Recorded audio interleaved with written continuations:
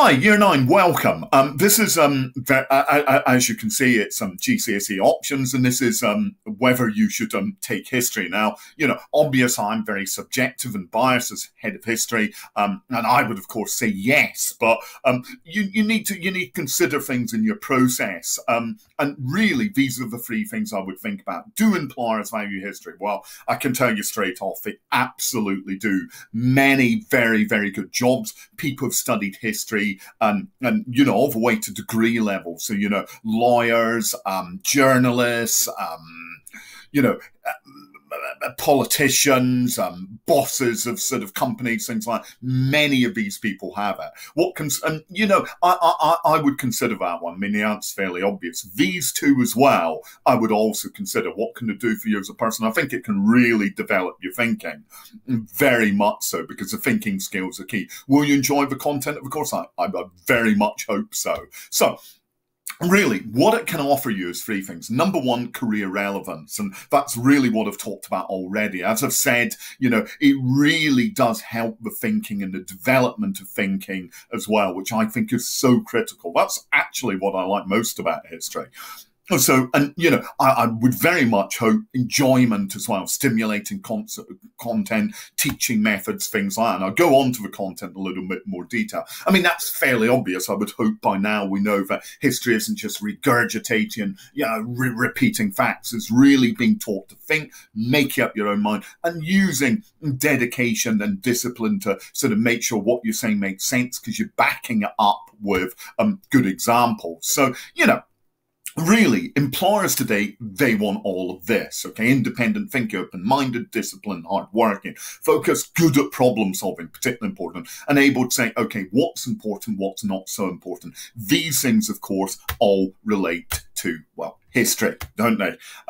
So just to give back up what I was saying, that, many prominent people have studied history, and this is all the way to degree level. Here's a list of a few, and you can see all the way from football commentators to CEOs, to directors of banks, to politicians, to, Louis Theroux, to comedians, and sort of so on and so forth, and indeed musicians as well. So you can really see, and these, of course, the universities they attended being referenced. Okay, so what do you actually do in GCSE history lessons? Well, I mean, I would imagine quite a lot of those fairly obvious, role plays, simulations, really important to do debate, well-reasoned argument. And, as I said before, it's not just repeating the views of others, giving your own views and making them convincing by using the knowledge to back it up. So what's in the actual GCSE? I'm not going to lie to you. Of course, it's a demanding GCSE. Of course, there's plenty of essay writing, but none of that should put you off. Okay, it really shouldn't at all. And things like the 5% of the exam being in spelling, punctuation, grammar shouldn't put you off either, because we make sure we train our students to do very, very well, and our results are very, very, very good. I'm very pleased year on year, and this includes the SPAG results. We get well above the national average because we make sure people are using the subject-specific terminology, the language to get those high marks. So, what you actually study, and I have to do this rather quickly because I'm sort of seeing from my time I've only got a minute left. So, paper one, this is what you start off with year 10. Our year 10s are pretty much most of the way through this by now. So we do medicine throughout the ages. So important. Look at decent individuals who actually did good things, because so much of history you look at terrible individuals who didn't do good things. So to look at people who did good things is so good. Louis Pasteur and his germ feeding, Marie Curie and radiotherapy, Alexander Fleming with peppy dishes and penicillin.